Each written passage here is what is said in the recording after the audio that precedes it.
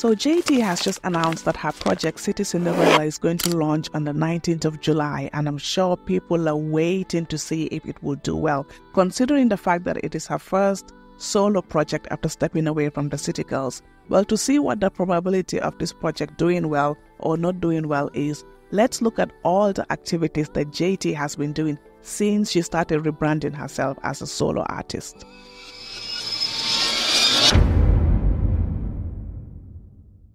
So the first one is subtle. It's subtle than the others that I'm going to mention, but it's also very important, which is I noticed that JT started tweaking the way that she dresses a little bit compared to how she was with the City Girls. It looks like she found her own identity, or this is something that has always been in her.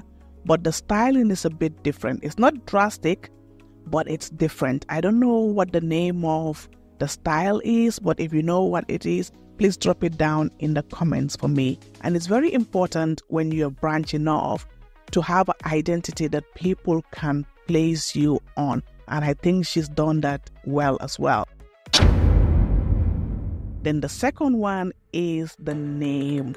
As soon as JT branched off, she started giving her audience a name, which is the Juvies, which was very, very important, because giving people, your audience and your fans, a name is to give them a sense of purpose and a sense of identity. So now they can all come together as one, following one movement, and that movement being the JT movement. That was really, really important. And there's something very intimate about your audience and your fans having a name.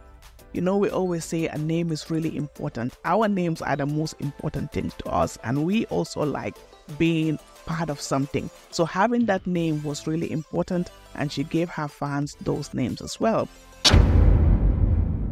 Then the second thing that I noticed was that the fan pages.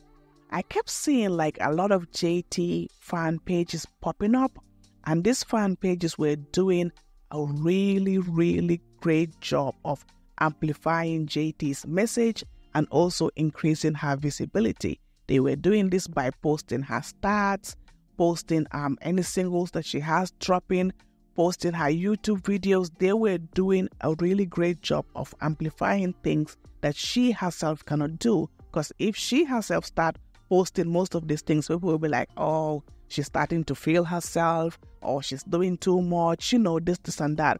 But the fan pages doing it for her was really good. And also the fan pages were doing a great job of rallying other fans together and saying, let's go support, let's go watch this video, let's go do this, let's go buy, let's go download, let's go do that. So that's another thing that she's done pre-launch, this project that's about coming out.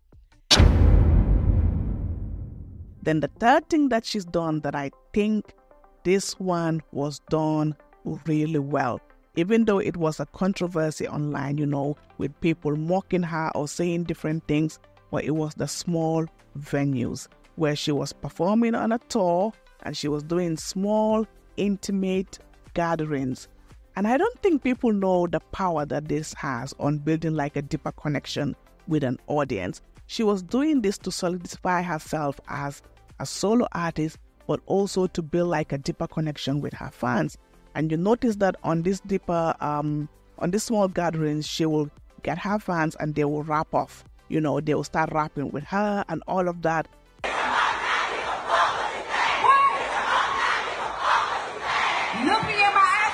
And it felt like people started rooting for her more when they started going to these small venues. That's a really good thing. Another thing is community area. So the Juvies have an area where they're all going. You know, there's a group where they're all going where JT posts her updates and everything. And I noticed that she also goes to station head and speaks to her fans, let them know what's going on, let them know everything that's about to happen and all of that. That's really, really important. And also the community outreach. I cannot forget that. I think recently I just saw a tweet where it was saying that a fan reached out to her and said that they were going for a pageant, I believe, and they wanted one of JT's dresses that she wore on an award show. And she asked them which one was it, And then the fan said it was a particular dress and JT sent it to them and the fan wore that dress.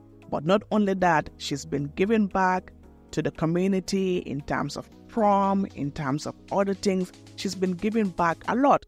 And also the interviews. So she's been doing a lot of interviews. This is pre-everything. We knew that the project was coming. We knew something was going to come up. And she's been hinting, or she's already said it was called City Cinderella. But then we didn't know when it was coming. But before that, she was doing all of these things. She did the interviews. She did, and as I'm making this video, there's some interviews dropping with her and other people as well.